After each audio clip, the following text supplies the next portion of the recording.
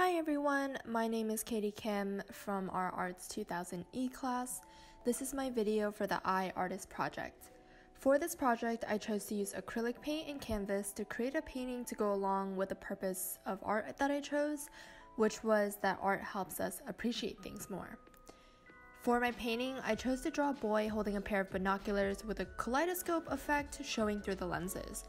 I knew that in order to achieve my message, I wanted to implement a lot of color and shapes that could sort of imitate everyday scenes in our everyday lives. I started out by sketching the binocular shape and also the shape of the boy. I wanted a third-person point of view facing the binoculars from up above because I knew I wanted the binocular lenses to be the focal point of the painting, so I tried to exaggerate the difference in size between the binoculars and the boy. Then I looked up some inspiration for kaleidoscope shapes and colors since it had been quite a while since I looked through a kaleidoscope and I wanted to be able to reference to something. I ended up settling on a super intricate, colorful one, although my final product actually ended up looking a lot more different. Then I started sketching out the basic shapes in the lenses just so I had a relatively good idea where I wanted to put everything. Then it was all drawing out the details. It looks fancy now, but I promise you, my painting definitely ended up being a lot simpler in the end. While I'm sketching, I'll talk about my artist statement and why I chose the artwork that I did. As a kid, I've always been fascinated by kaleidoscopes, and I knew that I wanted to somehow incorporate an aspect from my childhood because I feel like when we're young, we have a greater appreciation in general for the smaller things in life. I also knew that I wanted to incorporate the looking through a lens type of image that we often see, and I chose binoculars instead of an actual kaleidoscope shape just because I thought binoculars would be easier to interpret for audiences who see my painting. Also, whenever we want a closer look at nature, generally we tend to use binoculars, so I thought that was a very familiar object. I chose to do a gray background because I wanted it to provide a stark contrast against the color I was going to use for the binoculars. After that, I used black paint to outline the binocular shape. And then I added some other more simple details like the hair on top of the boy's head and the boy's clothes.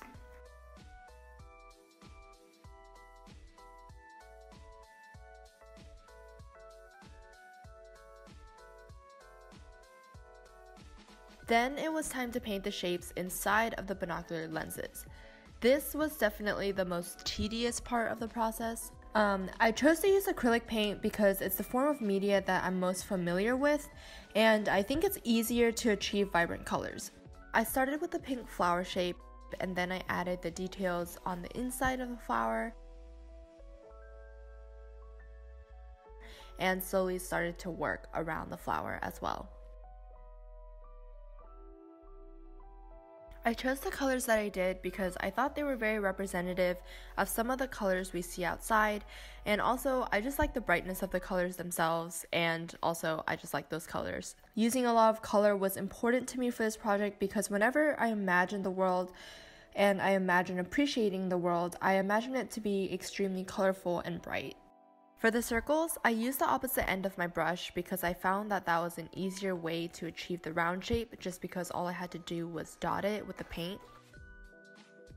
And then I added the other larger shapes and started painting in the background. I started painting the background of the binoculars. Midway, I realized that I definitely should have painted the background on first because it was actually extremely difficult to work around the paint that I had already put on. But yeah, then I added more details with the orange and just kept on painting.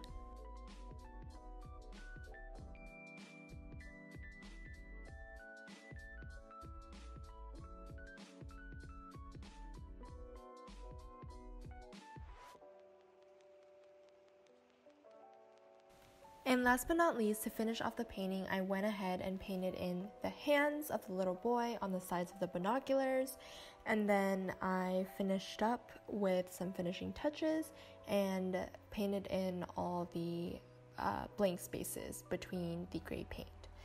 And yeah, that was basically my project.